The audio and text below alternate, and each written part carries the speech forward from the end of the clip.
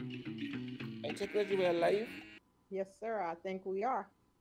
Good morning, everyone. My name is Apollo Amoko. Uh, for now, I teach at the. I'm an English professor with affiliates status at the Center for African Studies.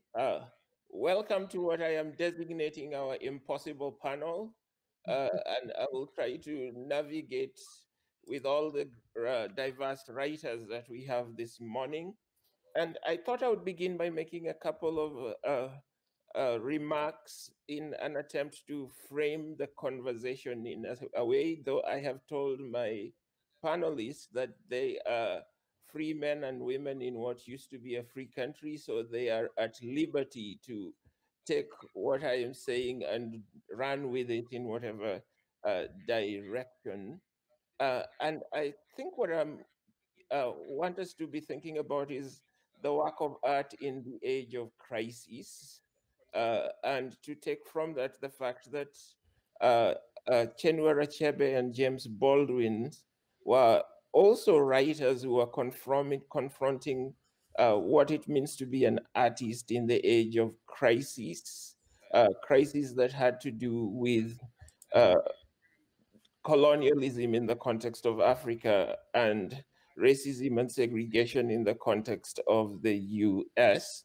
And I thought one of the places I wanted to touch on is to go back to the conversation we had in the wake of the movie last night. I do not know how many of the audience were with us last night.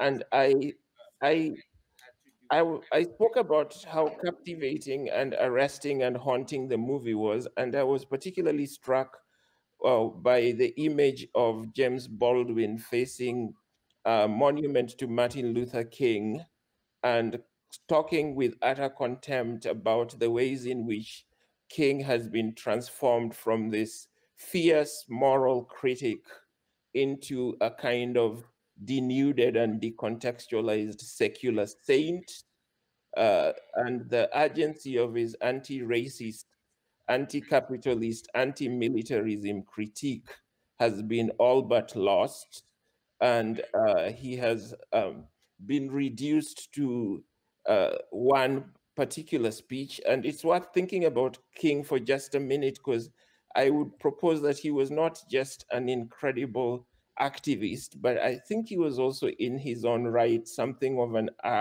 artist, because his speeches were extraordinary rhetorical performances that were also matched by the mesmerizing oratory with which he delivered them.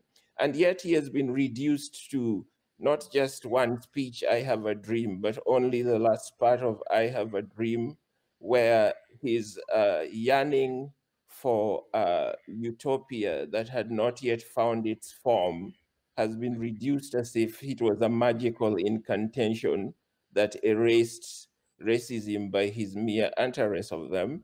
And the parts of the speech where he's saying America has given her Negro population a bad check, a check that has come back marked insufficient funds are erased, and even more problematically, uh, his letter from a Birmingham jail where he's saying more and more, I have come to believe that the Negro's problem is more the white moderate than the Ku Klux Klan has been erased. And even, yes, what is a time of reckoning, his critique of US militarism and imperialism and racism in an international frame is completely underappreciated.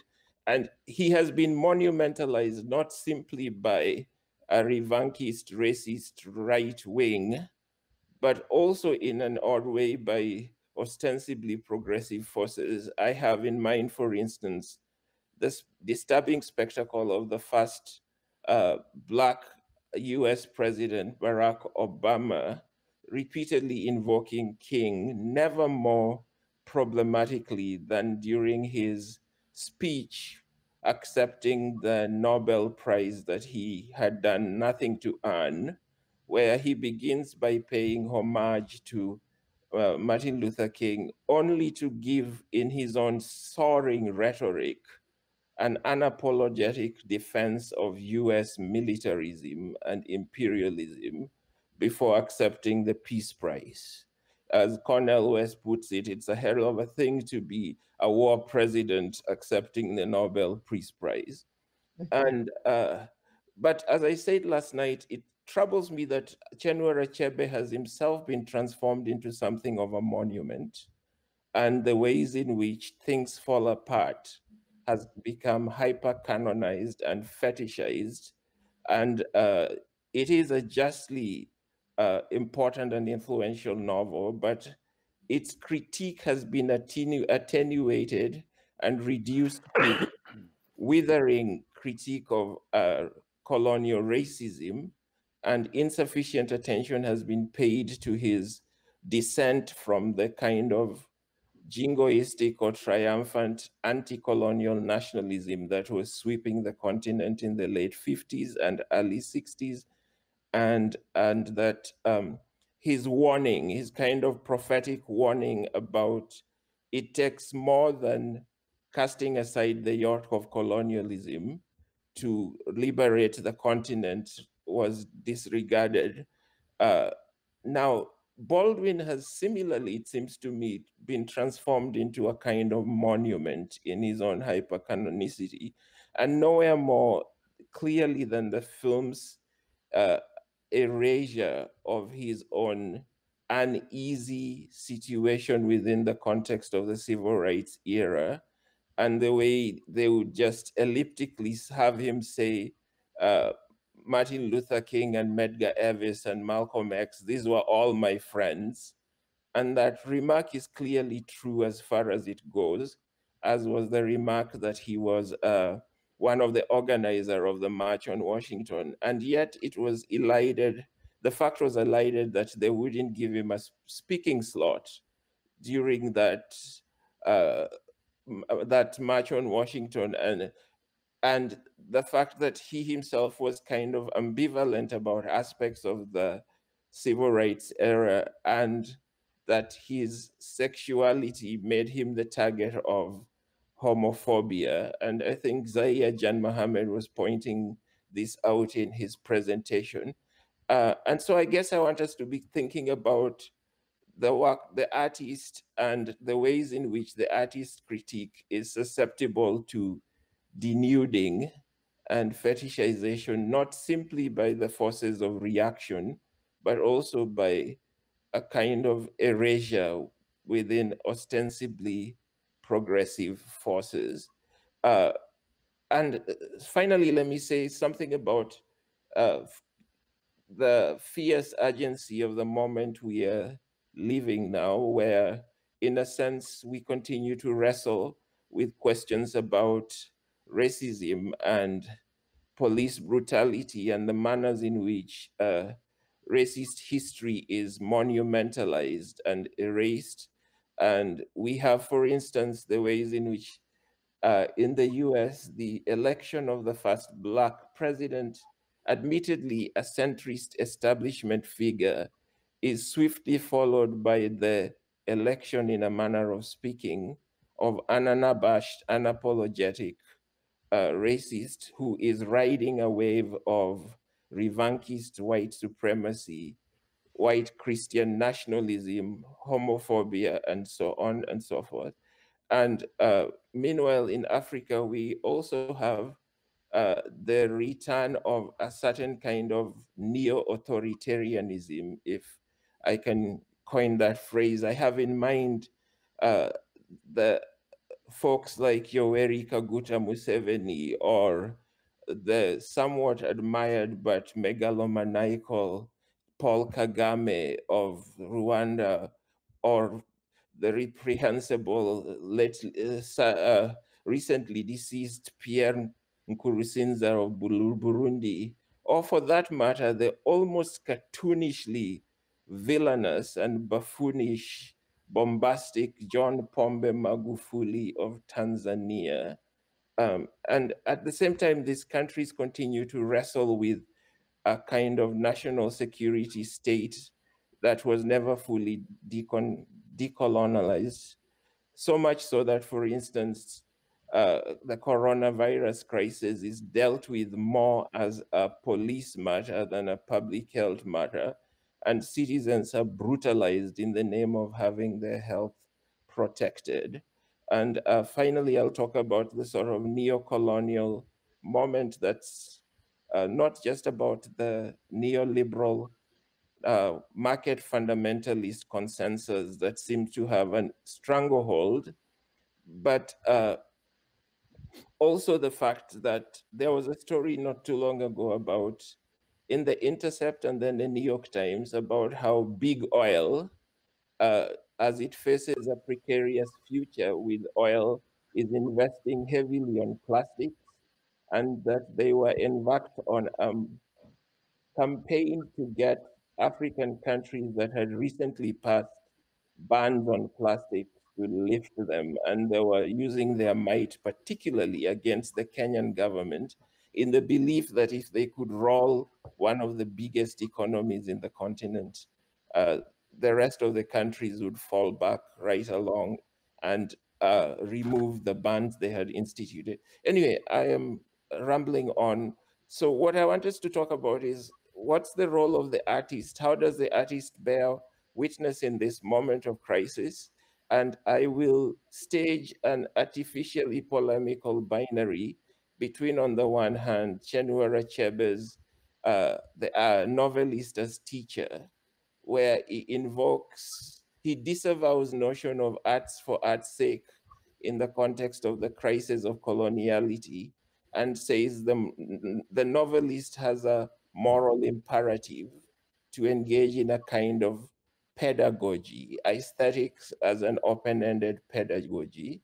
And on the other hand, James Baldwin's early uh, polemic, Everybody's Protest novel, in which, even though he was acutely invested in anti-oppressive struggle, he nevertheless makes a fierce argument on behalf of aesthetic autonomy.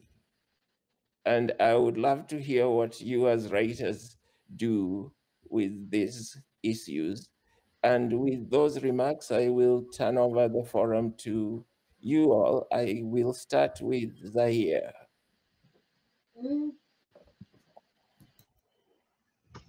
Sure. So yeah, I was hoping someone. Thank you so much for inviting me. It's a real pleasure to be here. I think so. I've been inspired. I was inspired to participate in this conversation for two reasons. One is a paper I wrote, which I presented, looking at the film "I'm Not Your Negro," as well as Jessamine Ward's recent anthology, looking at James Baldwin's writings. And while I enjoyed both of those, what I found interesting was not much mention of James Baldwin's sexual identity or of the religious conflict that I think is at the root of so much of James Baldwin's writings. And also, I was also interested in exploring the ways in which, oftentimes in creative writing circles, James Baldwin is sort of brought out to talk about issues of race, but oftentimes only issues of race, whereas his connections to Turkey, his impact on Turkey, his impact on other countries is oftentimes not included, but as well as sort of those fierce conversations he was having around religion and identity. So oftentimes when I would ask professors, who should I read to talk about religion and identity? Baldwin's name doesn't really come up. It's like Baldwin's the guy, like kind of like the medicine to bring out to talk about race. In terms of Chinua Achebe, I mean, this is something that I feel very, very flattered to be part of this esteemed panel. For me, my family is from Tanzania. We're Indians from Tanzania. And so Chinua Achebe, my interaction with him is partly a comment that he made, I believe in 1975, where he referred to English as an African language. And so for a lot of the Indian diaspora in Tanzania, my family's been in Tanzania since the late 1800s.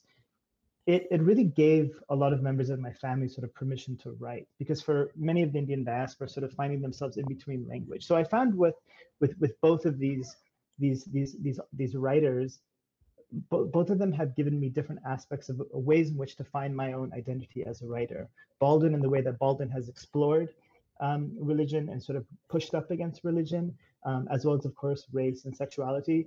But Chinua Achebe, in terms of finding my place as as a person descendant of immigrants from Africa, Indian immigrants from Africa, but like the idea that the way that my father had taught me that English, the English that I write in today, is an African language, that we have to make it my own. And so to think about that in a different way. And so I really wanted to be a part of this forum to sort of express my debt to these two writers. But of course, I'd love to hear pushback and feedback from others about this.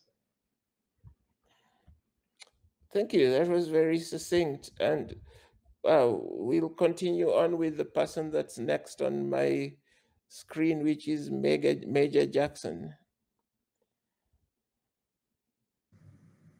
Thank you. It's my honor to be on this panel. And Apollo, I'm intrigued by your binary, and I'm intrigued by your framing and contemplating what many of us have observed, particularly writers, the monumentalizing and the almost how that innovates the power of both writers' work. Some of this is owed very simply to the flattening of time. You mentioned the hypercanonization of certain works, but I feel like time will inevitably kind of distill what was so essential about both writers. Our jobs as writers, particularly those of us who put ourselves in a continuum of consciousness, is to reintroduce elements of their work or writing, including Martin Luther. I'm happy you mentioned Martin Luther King as a writer and artist himself. But the more poignant, the more political, the innovative aspects of their work have to come to the fore, including what Zahir is talking about, which is what are the regions of their thinking, of their writing that particularly has great resonance for us now. I cannot help but think about Baldwin when I think about the political freedoms and liberties my queer brothers and sisters and gender nonconformists and gender fluid people exercise now.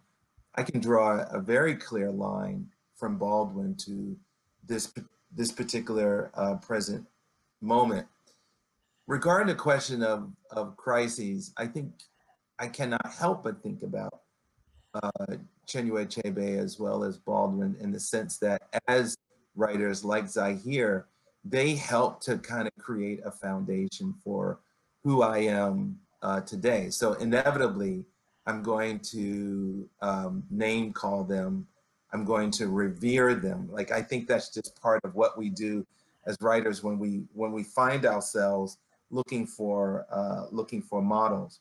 For me, their models has been one of a rich critique of whiteness and power and white supremacy, something that Baldwin particularly I've turned to, because what he underscores is the cycle of oppression that is owed to a country that hinges itself upon a tenuous idea of race. And I think that is one of the legacies, along with Zahir is saying, this kind of transformation of self that is so linked with transformation of society, and it's always intersectional. And I think we as writers have to come back, continue to come back to their work, and not go for the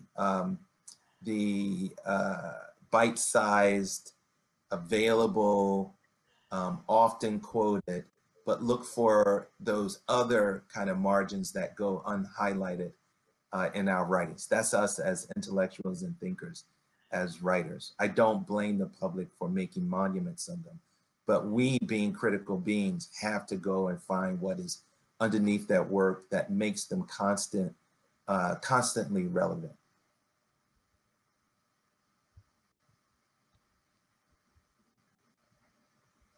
Did we lose your sound? No, I stopped. Oh, thank you very much. Terri.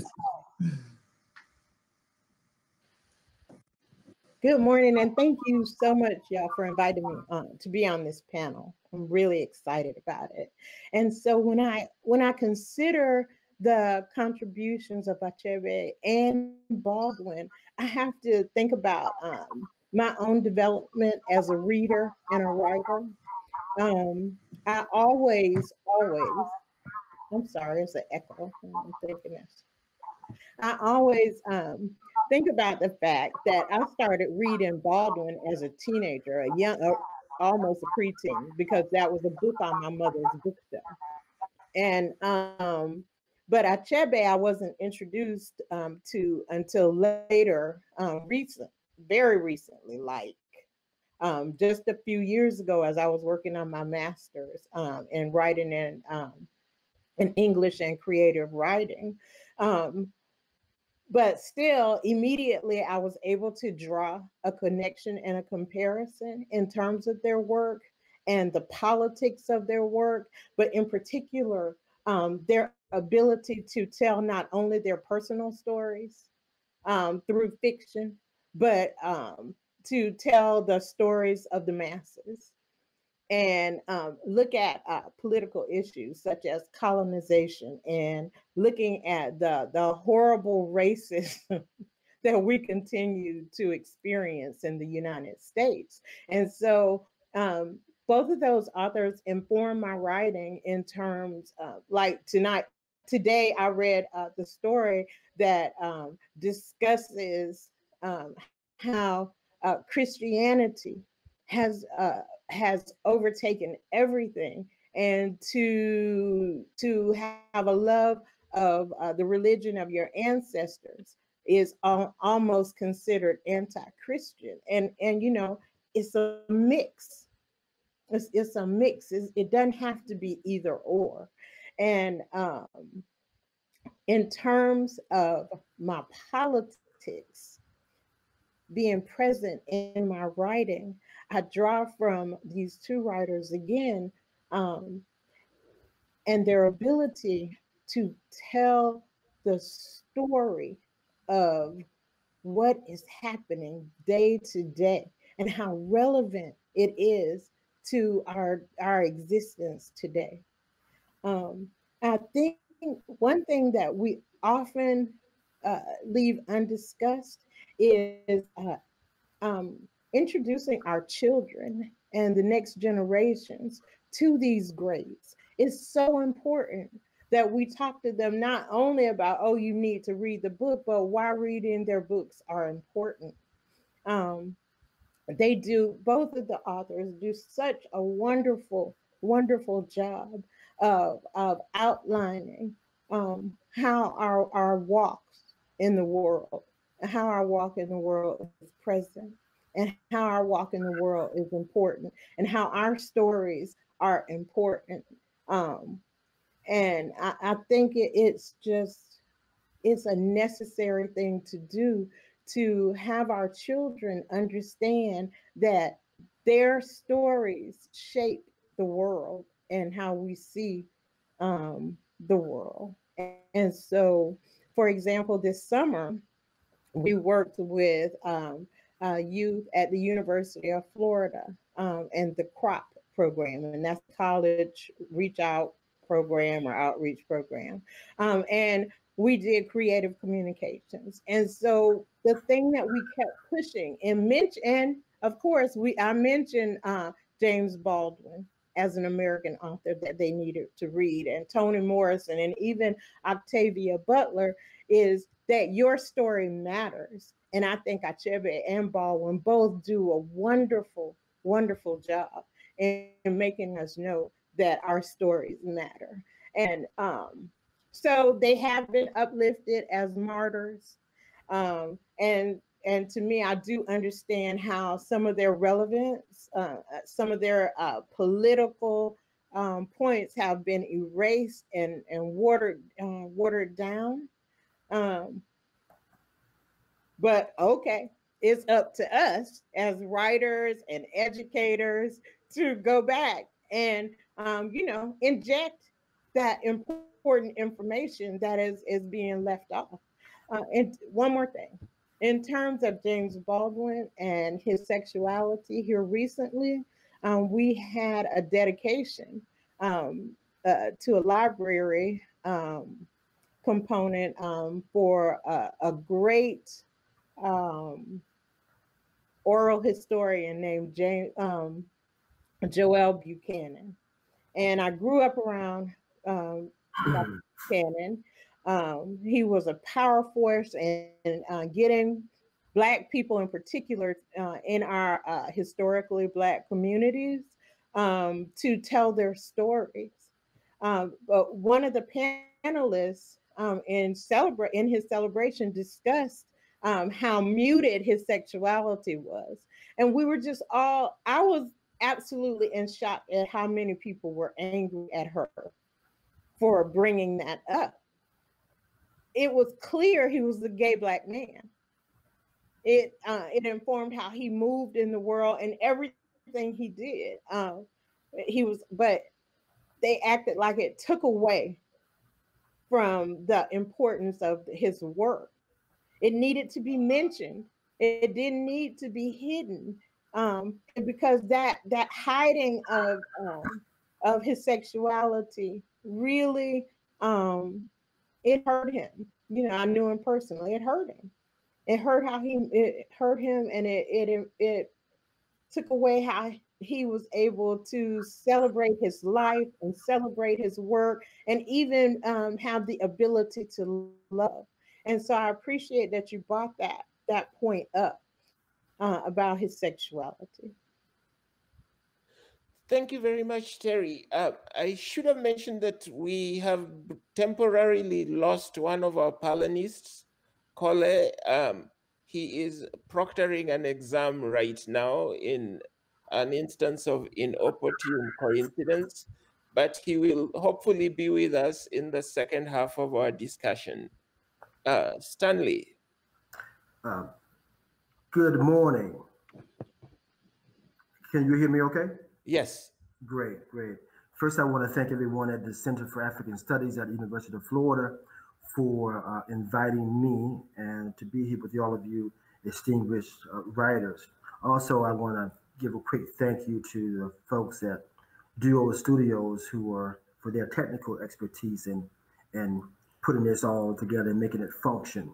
You know, before I'm a writer, I'm a Black man, and I think for me, Baldwin so eloquently articulates that rage that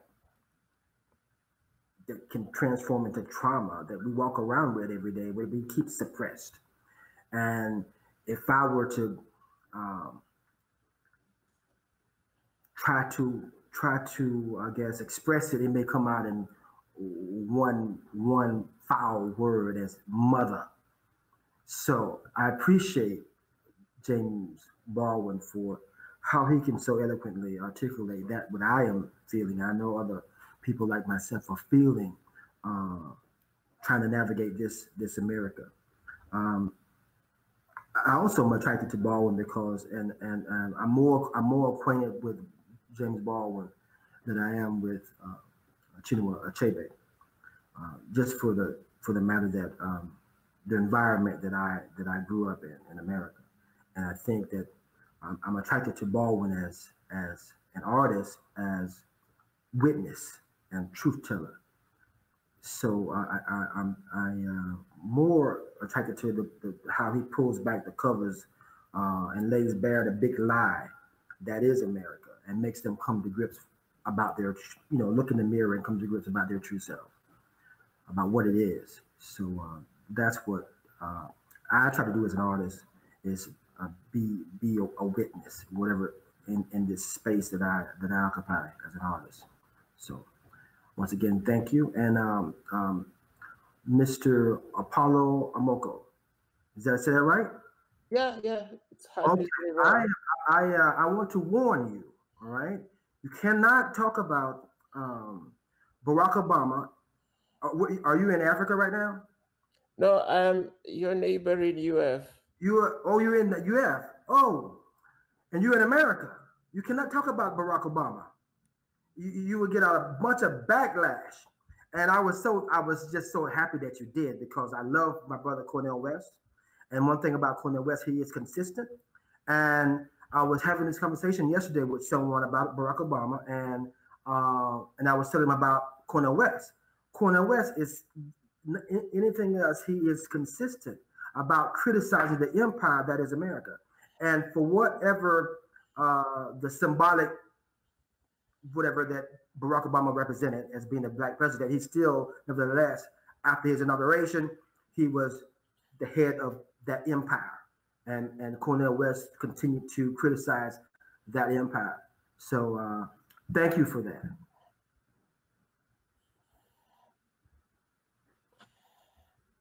I'm done. Wow, that was very, very succinct. Yeah. Okay. All right. Good morning, everybody. I hope you can hear me well. Yes. Lovely. I'm speaking well, to everybody. Yes. Well, I think everybody else shook their heads. So I would like to begin my intervention sort of by inserting an autobiographical note, because this is this celebration that the conference represents foregrounds an important moment in my own evolution socially and intellectually. And so the two writers that were here celebrating are particularly important writers in my intellectual development. Anybody who's read me with any consistency would recognize that Chinua Achebe, first of all, was a person who invited me to America to be the founding editor of a magazine that he established with other African intellectuals and writers and so on. But I met Achebe years ago when I was in high school. Before high school, I had read his work because my parents had happened to have a copy of Things Fall Apart in the house. And I read it at the time when I hadn't quite understood the way that fiction even functions. And so I remember reading this story about Okonkwo who kills an adoptive son.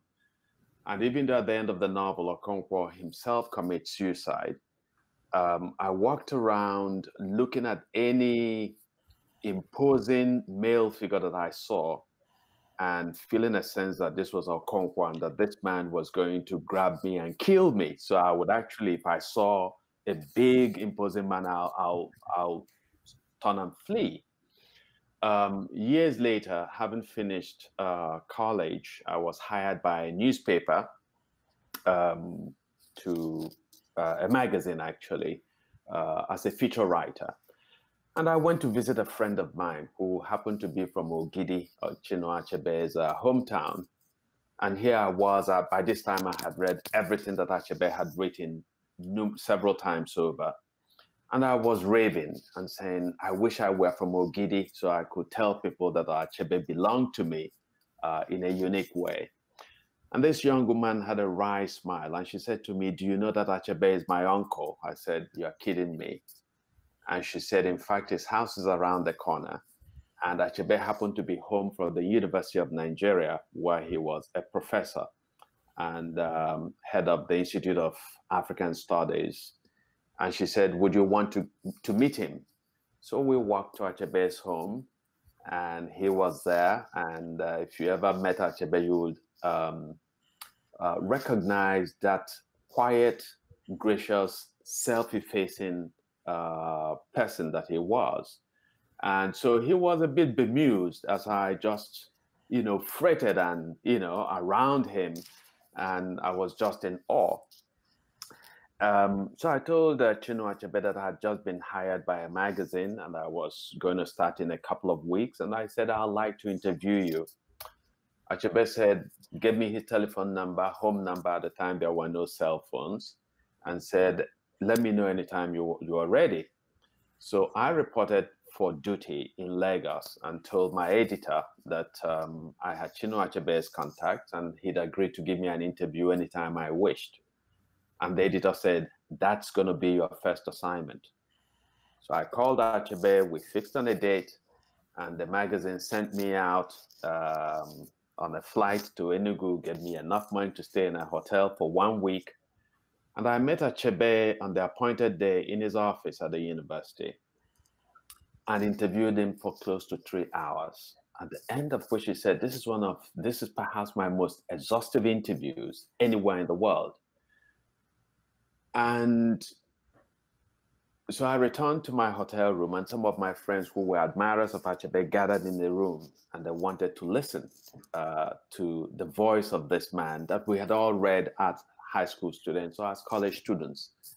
And guess who had that voice? I did. And so I pressed my tape recorder, and there was silence. I put in another tape, silence. I put in yet a third tape, it was silent.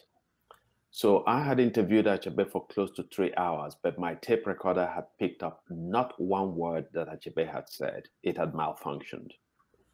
And I was so in awe of Achebe and being in his presence that as he spoke, I took absolutely no note. I was just gaping at him. There's actually a picture of it on my Instagram account and on my Facebook account.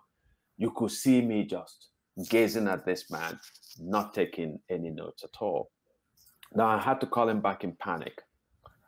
And I said to him, I'm sorry, I wasted your time. I said, but if I return to Lagos and told my editor, yes, I interviewed Chinua Achebe for almost 3 hours, but no, I have nothing to show for it, I'll say I'll lose my job.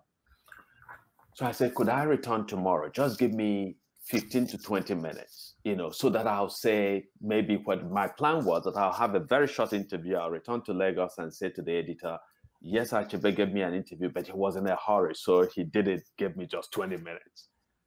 And Achebe said, I can't do it tomorrow. I have some hectic schedule. But he said, if you can come the day after, I'll give you as much time as you wanted. So 2 days later, first of all, I had to borrow money to extend my stay in the hotel because the money that the magazine had paid had run out. Then I went around to friends because this was a city where I also went to college. So I knew some journalists. So I went and borrowed 2 extra tape recorders in addition to mine. So I went with 3. And as Achebe spoke, I took elaborate notes in case all 3 tape recorders malfunctioned.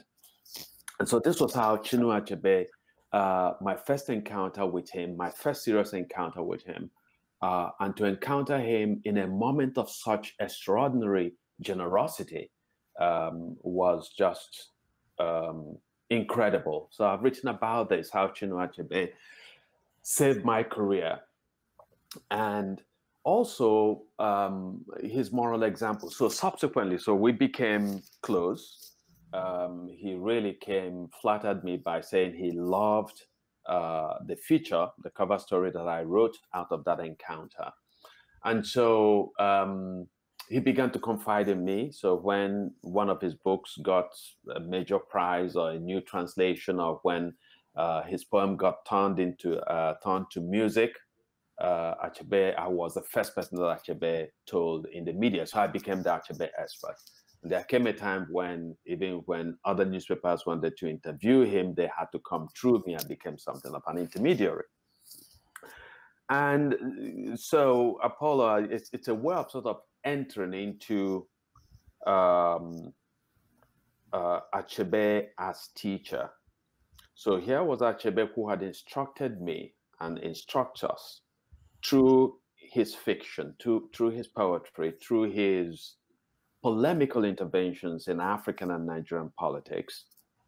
But I would say most fiercely and powerfully through his humanity, the depth of his humanity was the most stirring part of Achebe.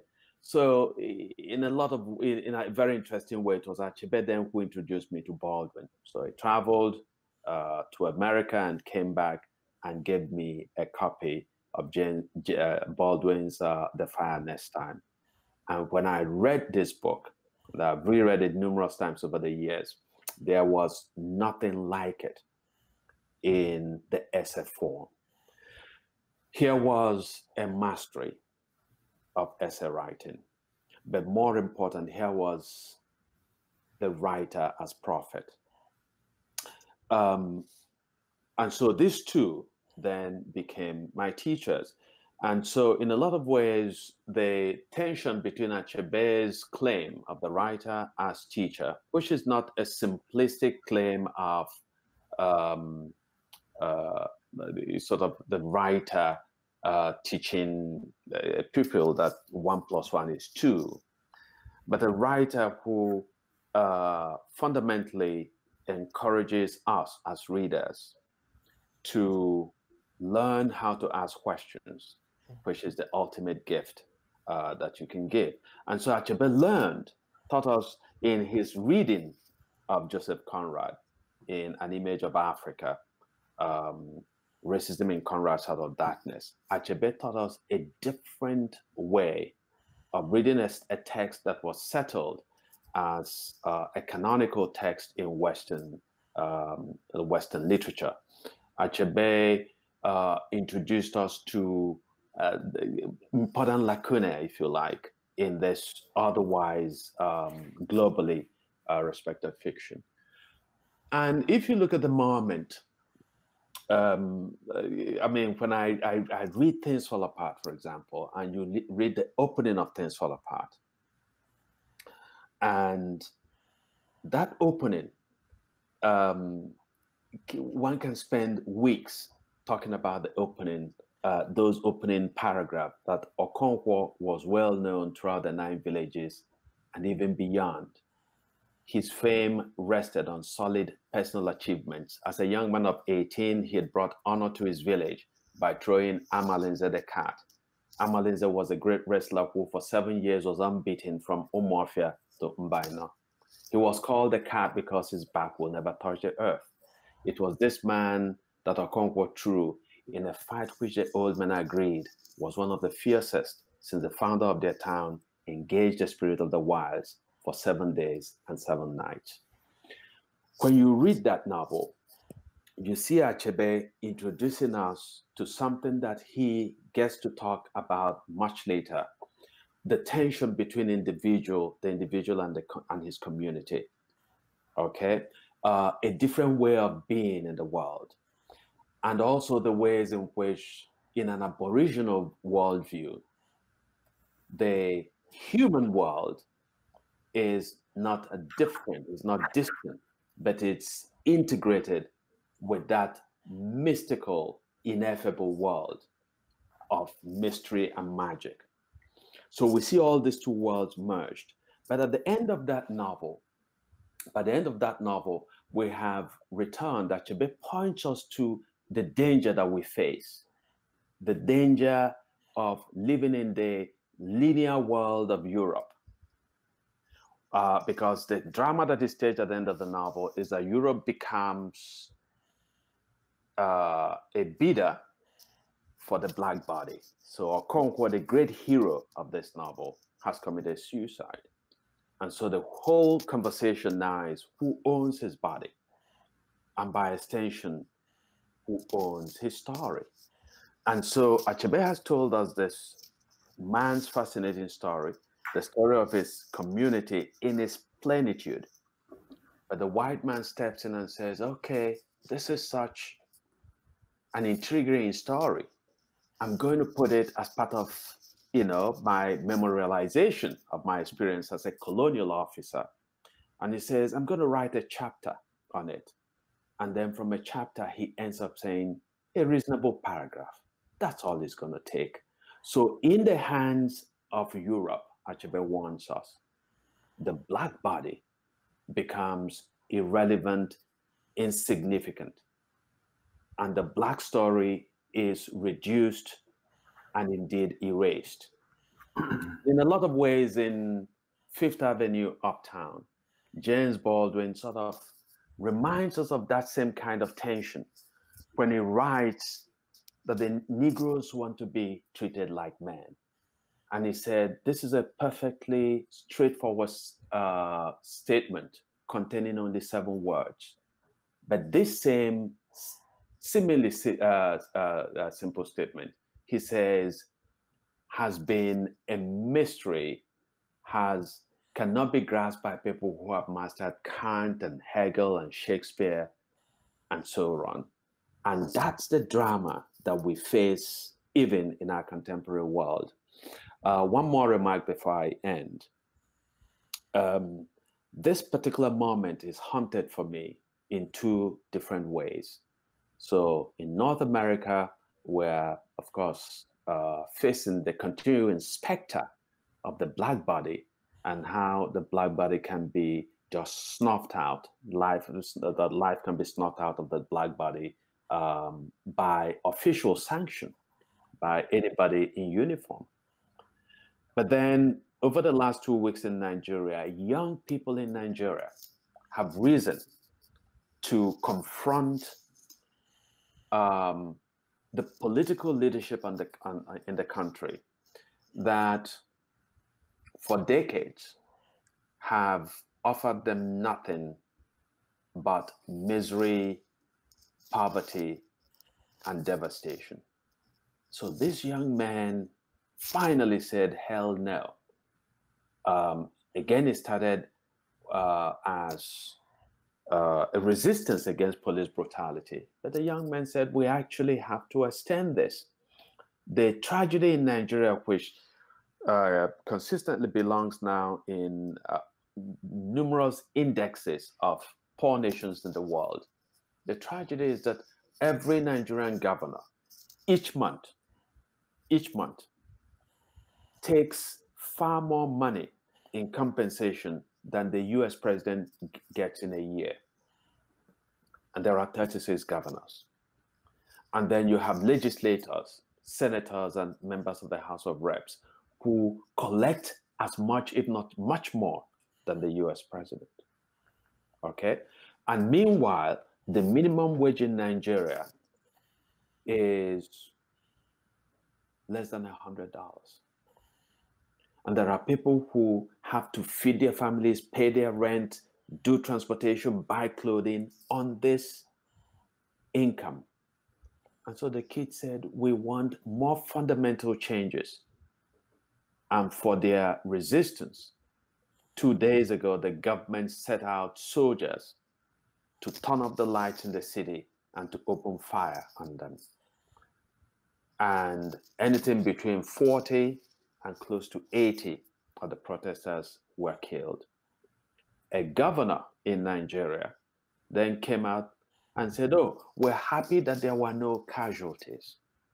Because in the mindset of the Nigerian state, if you are poor and young and you died, you are not a body. You don't count. So the governor, without irony, without a sense of shame, declares that there were no casualties. And yesterday, after more than 24 hours, the Nigerian president gave a speech, but it was a defiant speech where he's accusing the international community of trying to foment trouble in the country. And so all of this tragic history weighs on me.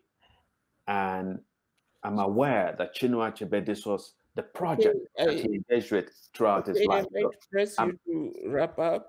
I just wrapped up. The discussion. I just wrapped up. Oh, thank you very much. Thank you very, very much. And finally, we have Julie, who has been incredibly patient. Thank you so much. And also thank you for the invitation. And I'm just super honored to be here among such distinguished writers. Okay, that story that you were telling about Chinua Achebe saving your life, saving your work was pretty amazing. And it made me think a lot about the trouble he had publishing Things Fall Apart. And the whole, you know, the one copy of his manuscript that ended up in a trash can somewhere in the UK, and then that whole process before it. So someone also had to intervene for him as well. And I think that, so in some ways, our job as writers and as educators and as editors is to look for those writers out there who need to be saved, right? And to be as generous, as gracious as Achebe and others have been to help the next generation. To your question about that binary between the sort of moral imperative and the sort of arts for art's sake, in some ways, I think that binary, it's an interesting binary, but I think also, you know, like what Okey and Terri both mentioned, that their introduction to these authors was from their households. And likewise, when my parents were students at the university, had lots of textbooks on their shelf, but the two novels that they had were Things Fall Apart, Chinua Achebe's Things Fall Apart, and then there was also a volume of poems by Wole Soyinka. And I remember growing up, and you know, I think at some point in my teen years, I picked up the book to read it for the first time. But I don't think I would have read it in the same way if the book had been assigned. And I will say that, like, my father had like a chalkboard, and like we had to like practice writing our name on it, so it felt like school. I think if he sat us down and tried to do that with Things Fall Apart, I wouldn't have had the same experience. I found the book on my own because I ended up reading lots of those books on the shelf. And when I came across that book, what happened was I was immersed into another world. And that the world was just that first page that Okey was reading aloud to us. That first page just drew me into this world, and it prompted all these questions about Nigeria, about my family, about our history, about the war, about colonization. And so in some ways, I think that the work itself, if it's done very well, the real task of the writer is to illuminate, to examine what's happening in the world. Stanley mentioned expose the lie. I think that is what the work, and so in that sense, the work is already inherently political. And I think the world itself is political. Our bodies, right, especially those as you know, colonized subjects, our bodies are inherently politicized, and we're seeing evidence of that that's going on right now in Nigeria and also throughout the U.S. I think this year itself, this explosion of uprisings, I think this moment is so important, and I think. One of the things that I think a lot about is how that question about the body as a physical. I am sorry. Right.